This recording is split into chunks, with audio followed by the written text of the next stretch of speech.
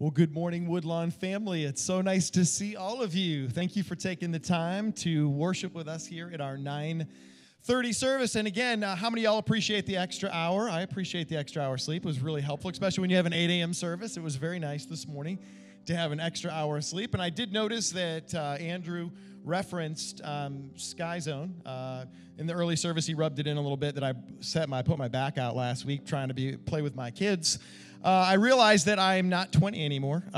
My brain tells me I'm 20, but my body does not. Did a backflip, landed wrong, and been nursing a back all week long. But other than that, life is good, and you are in for a treat today. We have a very, very special guest with us, a friend, really part of our family here at Woodlawn Church. Dr. Fred Toke's with us this morning. He'll be coming up in just a moment. Dr. Fred is an incredible man.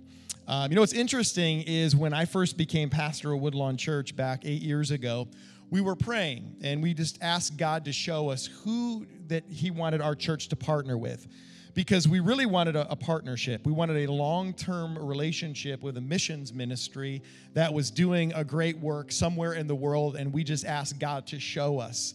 Well, through a series of events, the Lord has connected our church in partnership with People for Care and Learning, PCL, in Cambodia. And for the last almost 5 years now, we have been working with that ministry, and they are doing such an incredible work in Cambodia. And it's been such a joy to partner and be a part with the ministry. In fact, I was asked, and I was very honored to be asked a couple of years ago to become part of the board for People for Care and Learning, and we had a board meeting the other day, and I was so incredibly impressed with what God is doing in and through PCL in Cambodia and even beyond that, and some exciting things are coming up. We're really excited about that. But without further ado, Dr. Fred Toke, he is the Chief of Operations of People for Care and Learning, but he's also a doctor. He is a psychologist, and I want to tell you what, he comes with a wonderful message today, but he is traveling with his lovely wife, Agnes, and this is the first time we've had a chance to meet her in person, and she is so lovely. Thank you for being with us today. Could you give Dr. Toke a big hand at this time? Dr. Fred Toke, also known as the Toke Man. The Toke Man. Thank you, Pastor Matt, and good morning. All right, is it good morning or is it good Lord this morning? I'm back. It's good to be back here. I have a family here, and of course, brought my wife here. Agnes, can you stand so that they can recognize? Woohoo! Well, we've been married for 34 years. Wow. Whew. She's my better half. Because she would tell me, you better do this, you better don't eat that. How many husbands have a better half here? I know when you look at her, you look at me, and you ask yourself, right, how did it ever happen? Right? It's like, yeah, because it took me 7 years before I said yes to her. You know it's a lie, right? Yeah, it was 9 years, actually. Well, I bring you greetings from Asia, and if you ever go to China, you might be confused with some of the signages in China, right? Like this one. Please pay your parking fee before existing. So if you have not paid your parking fee, you don't exist in China, okay? And Pastor Matt was talking about PCL board meeting that was taken place just a couple of days ago. This is our board meeting. Now, if you go to China, you need some translation service, go to this one. Could not connect to translator service. I don't know what it meant, actually. Well, if you think this actually only happened in China, well, back here in your own backyard, God holds each accountable for sin and will punish Pastor Larry with that. Poor pastor. He's taken everything on your behalf, okay? Just missing one period, just missing one full stop, it changes. All right, I'm so happy to be back in Canton. And last year, this time, give or take a couple of weeks, I was here. Then after visiting Canton, speaking here, I thought I would want to take a drive to Cleveland to see what it is there. So I took a day drive, stay a night in a hotel, and the next morning, snow covered everything else, including the car that I rented. And I was supposed to drive to the airport to catch my flight. And the snow was about a foot high, and I really don't know what to do because I never experienced this kind of snow. So I went to the receptionist. I asked, can someone help me? She just gave me a shovel. So what do I do with this? Well, what is this for? Man, for 1 hour I have to shovel. I never shoveled any snow in my entire life, and that was like I was perspiring in the snow. I didn't expect that to be. I was, looking at my watch. I need to return the car. I need to get to the airport. I was scrubbing the snow and all that. Obviously, I don't have good memories of Cleveland, but I always have good memories of here in Canton. You're my family. I may look different from you, but you are my family. When we go to heaven, you see me, and you see people of all different nationalities and races. Amen? Today, I want to talk about how to deal with disappointment. COVID has caused a lot of disappointment in many of us. In fact, the world has been COVIDized, tribalized, polarized, politicized, and traumatized. It traumatized many. Well, we often get updates about the number of people who contracted the virus. I'm thankful that Pastor Zach is here with us. And so happy to see him leading worship. Isn't God good? And praise God for healing. It's never fun to be in that. Never fun. And, we have all kinds of updates about the people who got contracted with the virus and people who died from it. But we don't really get updates on those who actually suffer psychologically from it. World Health Organization has come up with these statistics that in the past year, 1 in 4 people in the world are suffering from depression. 1 in 4 people. 1 in 6 are suffering from anxiety.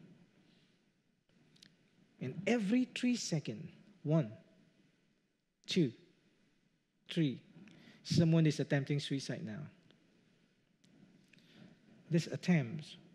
Every 40 seconds, someone commits. That's the world we have today. Many are experiencing disappointment. And I thought I want to talk about this and how we can work on how to deal with our disappointment. So if you are not going through any form of disappointment right now in your life, congratulations, well done. Enjoy it while it lasts. Because disappointment will come. This is all part and parcel of life, isn't it? But we have a way to deal with disappointment. And you know what? Disappointment comes from people who are closest to us. The closer they are, the greater the disappointment, isn't it? We trust somebody only to be cheated or to be betrayed by that person. That will create disappointment. So if you are going through disappointment today, well, there are 5 steps that we can learn to deal with this. Now, this story was found in the book of Genesis, right at the beginning of time, and now in the 21st century, these 5 steps are still applicable. This story is about Abraham and his nephew Lot. Lot also, who went with Abraham, had flocks and herds and tents. Now the land was not able to support them, and they might dwell together, for their possessions were so great that they could not dwell together. When you have little problem. When you have more problem. And when the family incorporated was doing well, the uncle and nephew had problems. They said, blood is thicker than water, but money is thicker than blood. Isn't it true? Money has caused many families to break down. Money has caused families to be separated. And in this case, it was money. Abraham was very disappointed with his nephew because there was strife between the herdsmen of Abraham's livestock and the herdsmen of Lot's livestock. So he go to bed every night thinking about, what to do next with this nephew of mine. What is he going to do next?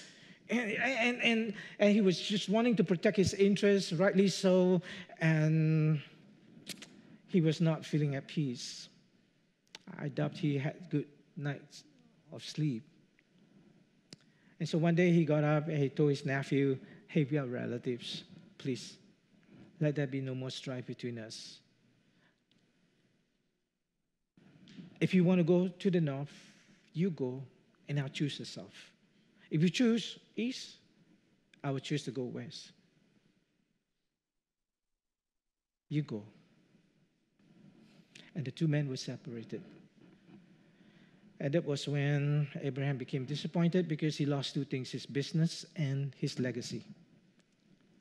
Because Lot was one of his nephews. His wife Sarah was barren, and he took one of his nephews along with him, thinking that, this nephew will become his legacy. So he poured his life, his investment, everything that Lot knew was taught by his uncle. But Lot said, I don't need you. I don't want to be known as Abraham's nephew. I want to be known as Lot, the successful person. I want to be my own man. And so he separated from his uncle, and that left Abraham to slump into disappointment. Every time when my patients walk into our clinic, as soon as they sit on the couch, they go into this position. It's like going into that fetal position. I don't want to be hurt anymore. Don't want to be vulnerable. And so they make themselves as small as they can.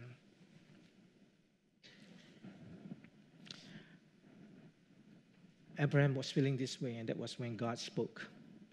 5 steps to deal with with disappointment. Number 1, in the midst of all this crisis and pain and disappointment, we need to learn to be still. The Bible in Psalms 46 says, be still and know what? That I am God, that He's God. It is during those moments of solitude, of stillness, it's those moments of peace. This is where God began to speak. During the crisis, during the conflict, our mind is so filled with all the plans and the plots that we are conjuring up to outbeat this competitor of ours, so much so that our mind is so busy and we kick God out of the equation. You see, the Bible says in Genesis chapter 13, verse 14, it says, the Lord said to Abraham, after Lot has separated from him. After the Lord spoke, after. Sometimes we need to let some people go in our lives. Sometimes we need to let some toxicity out of our lives. Sometimes we just need to let our pain and our hurts and some things we need to let go in order for us to listen to the still, small voice of God. See, when God spoke, He gave instructions. When we are busy in our mind, we're not listening to those instructions and the wisdom of God. We got to learn to be still. Sometimes we need to let some people go. Abraham let his nephew go, but Abraham continued to pray for his nephew. He needs to go. And after Lot left, there was peace. And that was when Abraham slumped into his seat and his couch, whatever that he was, God spoke. Maybe our minds are too busy trying to plot against this person, trying to deal with this situation, but we fail to listen to the voice of God. I know you guys are Americans, but some of us here are Russians. We are more Russians than Americans because the moment we wake up, we rush here, rush there, rush there, rush everywhere. So we are basically Russians. Good Lord, it's morning. We go throughout the day. So much so that God is saying, I'm here, I'm here, I'm here. But you are ignoring God because your mind is so busy. You're rushing from point A to point B, dealing with problems A to problems B to problems Z. You got to let God speak. I found this little video. They can see already. These two deers were fighting one another. They were locking horns with each other. See a fight, maybe. But what? While they were fighting one another, they failed to see the oncoming lion is coming at them. Just wait, just wait. Just wait, just wait, just wait, just wait. Wait.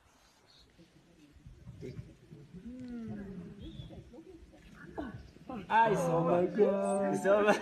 Too late. Sometimes we're so engrossed with our own thoughts that we fail to see the danger that are out there. The real enemy that's out there is trying to devour you. Step one, you got to learn to be still as you go through your disappointment. Be still, be in the presence of God. And then he spoke. Listen to him. Second step, you got to learn to look up. Don't look down. Look up. The very first thing that God spoke was, Abraham, lift your eyes now. Come on, Abraham, stop looking down. Lift up your eyes. Look up. Where does my help come from? My help comes from the maker of heaven and earth. We need to reach out. You know, above the rain clouds, the sun continues to shine. Perhaps we have been clouded by the rain clouds, but we need to keep going up beyond the rain clouds to reach out to God. That's the time we need to look up and be connected with God and praise Him and pray and thank Him in everything through prayers and supplication and thanksgiving. Make your request known to God. Look up. There is hope. There is always hope. Some people, because of their problems, they became cavemen, C-A-V-E. You know what C-A-V-E means? They complain about virtually everything. You will meet them. You will meet them. When you greet them, you're so happy. Good morning. What's so good about the morning? And they vacuum and suck out all the joy that you have.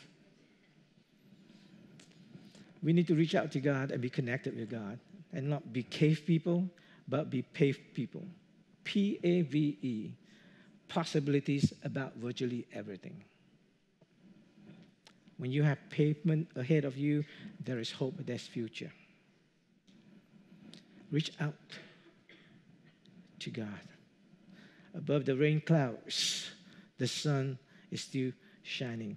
6 years ago, I said yes to People for Care and Learning. And to get in, to work and serve in this organization, I have to live in this country called Alabama. Do you know this country? It's a different place altogether. You all. So different. And okay, we got an apartment, and then we tried to get our apartment set up. So Walmart was like my second home, because I got to get to Walmart to get everything I need, right? There's everything under one roof. And so we get our furniture, we get our everything, appliances, and everything from there. And then I bought one of these extension cords, and I said, hey, all right, I need to connect my computers and everything else. So I got this, I plug it into the extension cord, I turn it on, and there was no power. Unplug it, turn it off, and plug it in, I turn it on again. There's no power. Man, this is disappointing. This is a lemon. So I need to bring it back to Walmart. I pick it up. When I pick it up, I realize what happened. Silly me, right? I pluck it up on itself. Silly me. But some of us pluck ourselves to ourselves. We don't pluck our life to God. Where is my source of power? Where is my source of help? We need to pluck ourselves to God, to heaven, to look up.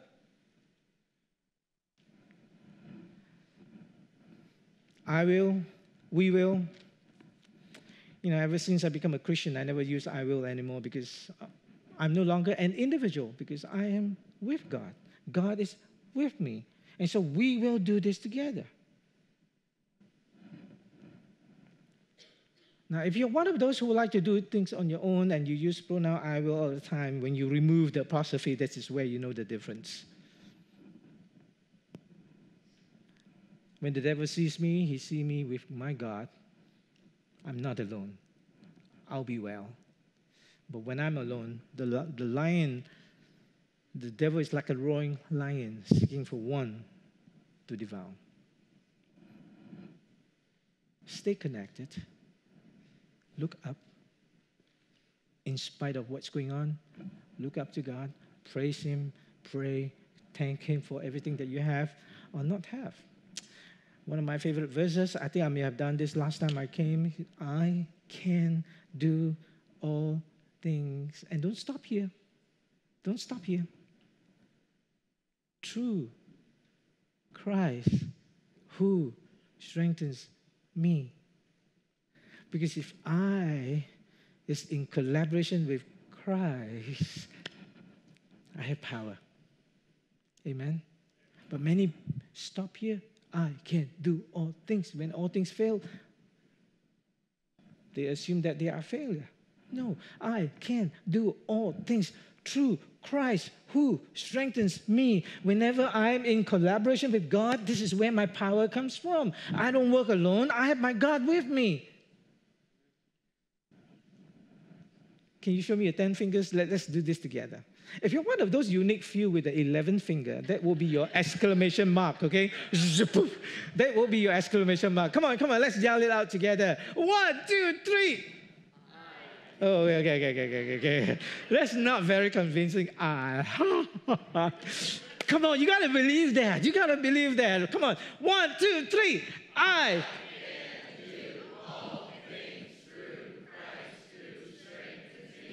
Me, God, together, power. You know, it's easy for us to say this now because when we are not struggling with anything, but it is when we are down in a doldrum, this is where it becomes powerful. Stay connected with God. Look up. So you got to be still. You want to overcome your disappointments, learn to be still, get away from it all.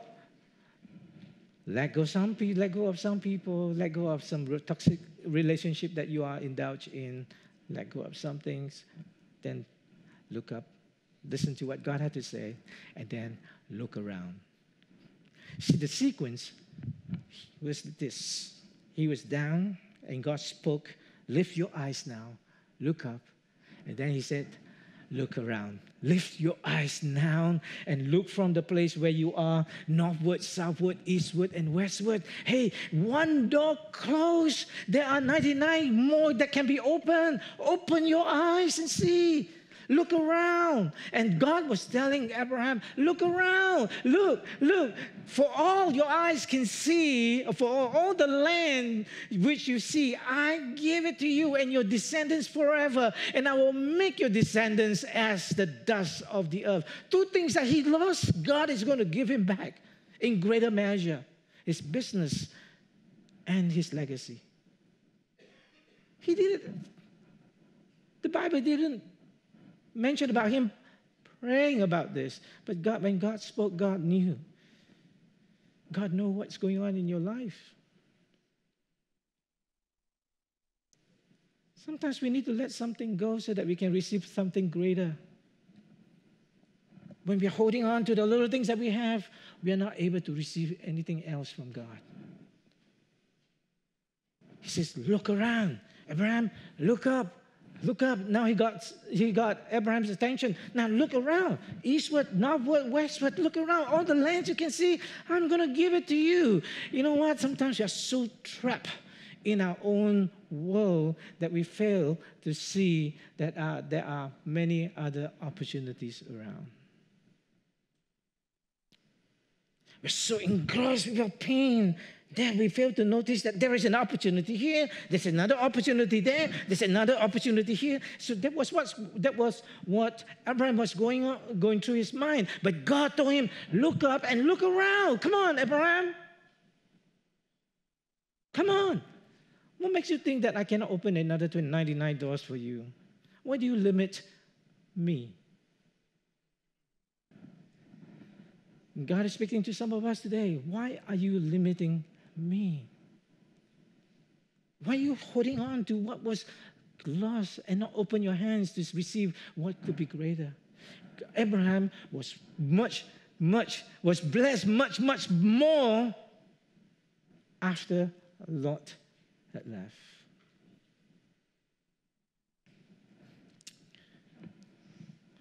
You see the missing tooth? But did you actually see the missing eyebrow?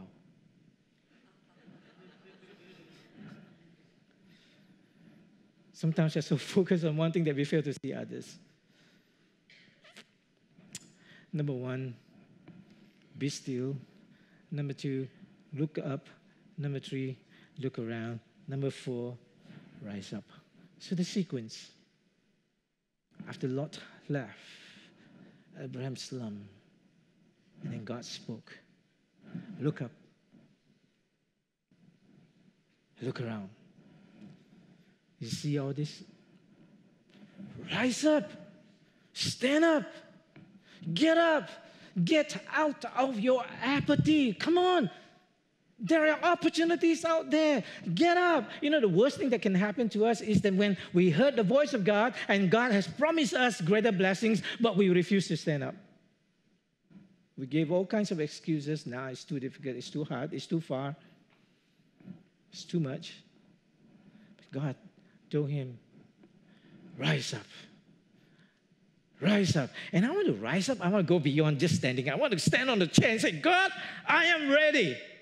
Woohoo! I'm here, God. You know, when you stand up and you yell out, you are also telling the devil, you have no chance on me, God.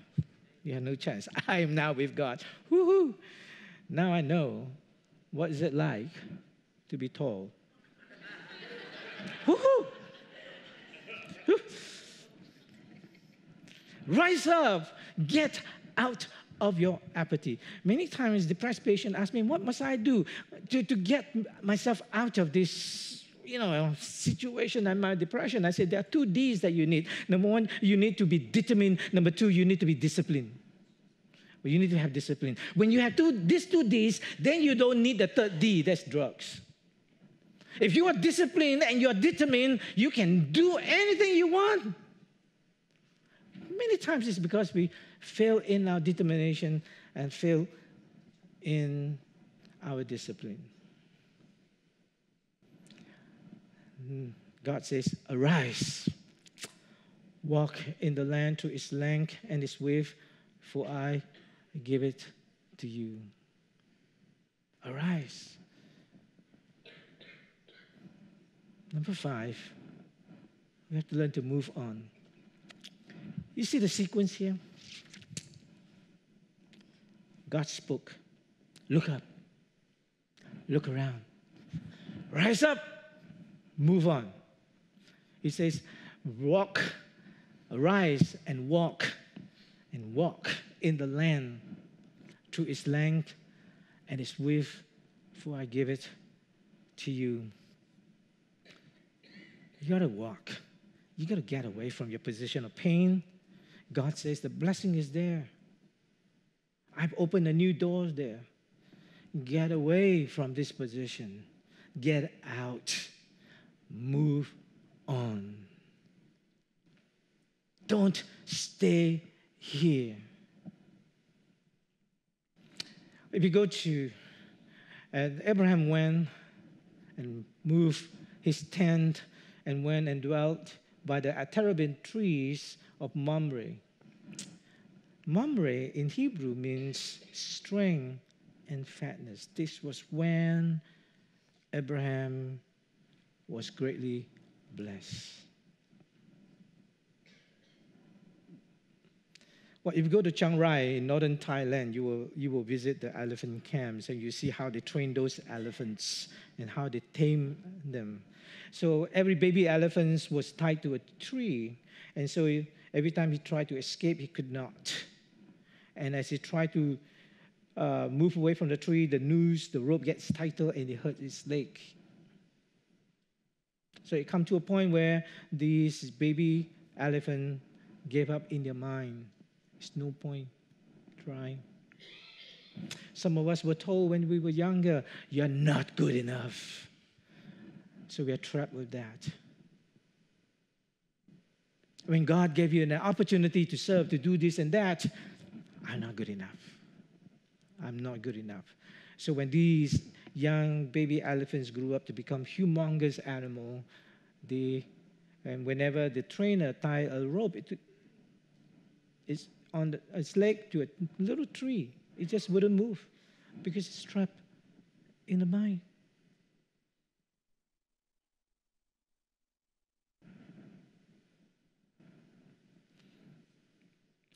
Romans chapter 12, verse 2 says, be transformed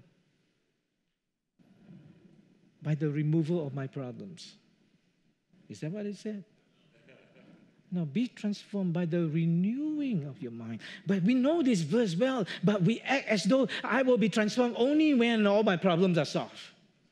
No, it's here. It's here that we need to get out of. We need to get out. There are people in our past that need to be let go. Perhaps our past prizes, our successes may be holding us back. We have always done it this way. We cannot do it another way. Or maybe our past pain and people are trapping us, just like I may be trapped to this chair here. That everywhere I go, I'm trapped. God says, go there. I can't.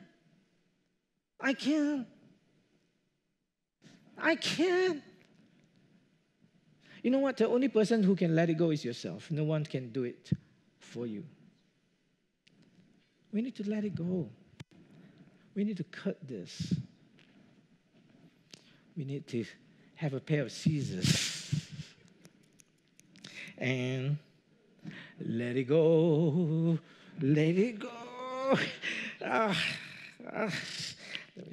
me try again. It's not very easy to let go, but you have to try and try and try. Let it go.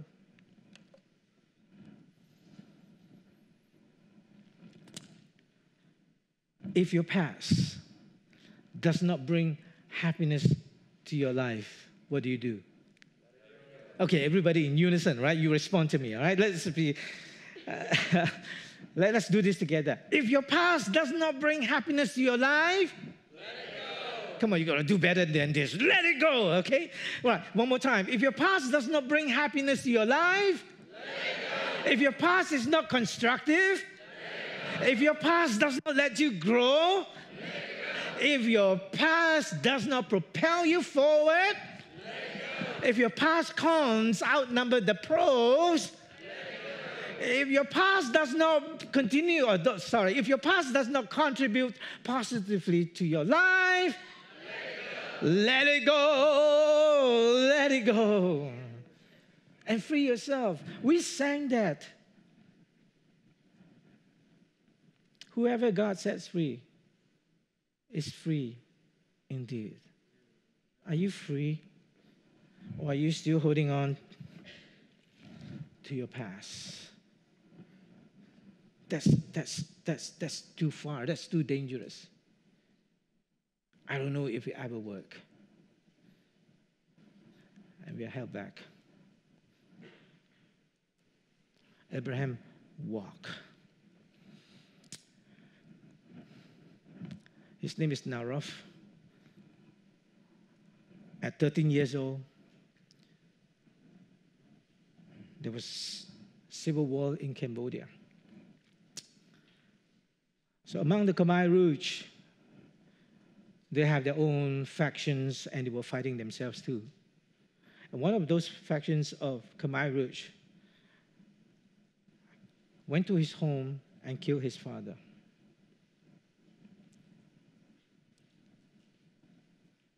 He actually witnessed the killing of his father.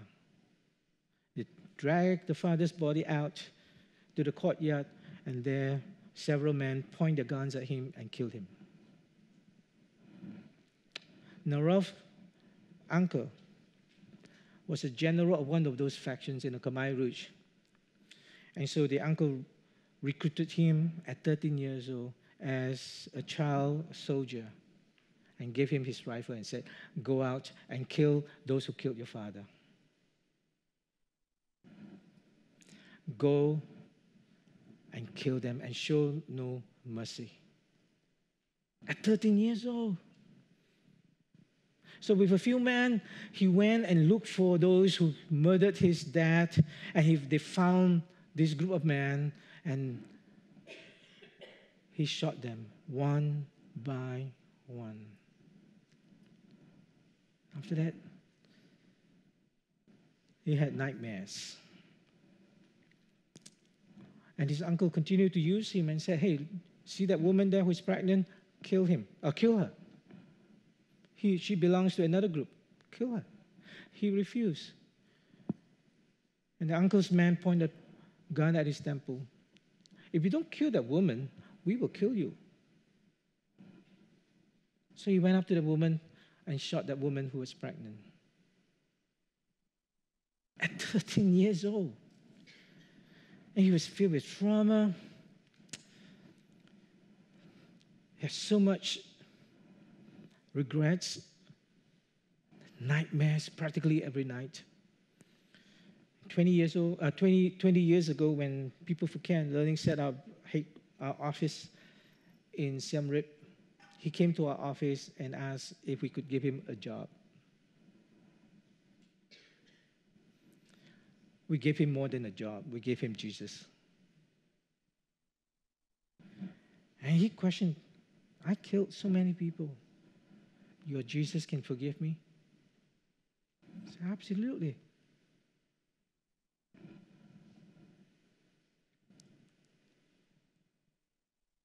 He became a Christian.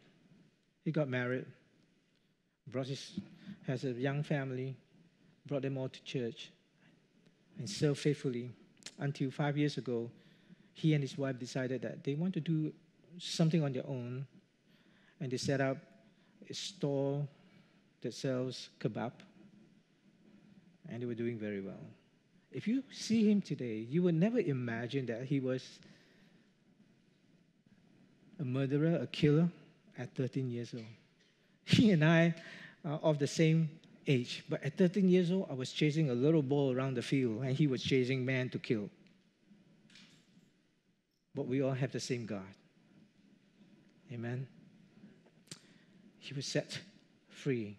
No more nightmares after he accepted Jesus. You know, those who are in Christ is a new creation. The old is gone. The new has come. Are you living a new life? Or you are Christians which still has the old past in you, that you're not set free? You know, I want to thank your church, because this is what we do in Cambodia. We help people like Narov. We bring children who were abandoned. They were called cat trash kids because they would live in the dump site. Every time the dump truck comes, they will rush to the dump truck and then take a stick to poke and find food for the day. So we brought some of these children to our homes, and we began to empower them. We told them that they can be anyone if they want to be, and we will be here to support them. And so this little girl in white said, "No, I'm a trash girl. I will always be a trash girl. Nobody will believe in me. No, I cannot be anyone that you told me that I can be." There's no way. And we keep encouraging her. And one day she said this, I want to be a doctor. Because there's no doctors in the village. And people die just because of diarrhea and all that. And today, she is Dr. Sapo Ong. From the killing field to the healing field. And you know what? You're all part of this because since 2018, you set up 10 every Christmas season to sell trees. And since 2018, you have raised over $83,000 to help these kids. Thank you, church. Thank you.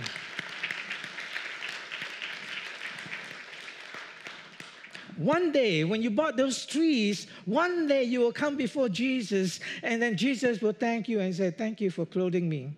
I was naked, you clothed me, and you were wondering, when did we clothe you, Jesus? When did we ever saw you naked? Well, when you bought those trees, clothes were sent to us, and we had those. Thank you. And those kids, whom you have never met, one day you will meet them in heaven. They will rush to you and say, thank you. That would be such a joyful time of celebration, isn't it? Because this is what Jesus said. When you clothe me, when you clothe the poor, you're clothing me. So thank you. And to buy that, you have bought those trees, and buy a trees, change your life season is coming. Keep buying those trees, please. If you want to serve, please volunteer to serve. And sign up today. It's at the counter outside. Woohoo! Stand up, remember? Do something. Now, if you want to sponsor a child, you can pick up one of those at the counter. There are 130 different children, different flyers. Pick them, bring it home, and pray. Because you can school and feed a child 3 meals a day for $1.33. Less than what you have paid for a cup of coffee at Starbucks. Just $1.33. You will feed a child for the day, 3 meals, plus sending them to school. $40 a month. You can start, stop anytime you wish. So there are about 130 kids out there. The flyers, the information are there, and you can pick them up and consider about sponsoring one of those children. And we'll keep you updated about this child that you have sponsored. And obviously, God will eventually tell you the person whom you sponsored, because one day you will meet him, possibly in heaven. Thank you so much for your contribution, for your generosity. Jesus said this, it is for freedom that Christ has set us free. So stand firm. Do not let yourself be burdened again by a yoke of slavery. I just want to close with this little video, just to encourage you to move on. Don't go back. Don't go back. I'm sorry. This man was trying to rescue this little sheep or lamb from the ditch. And he did. Woohoo! Yes! Yay! Boof!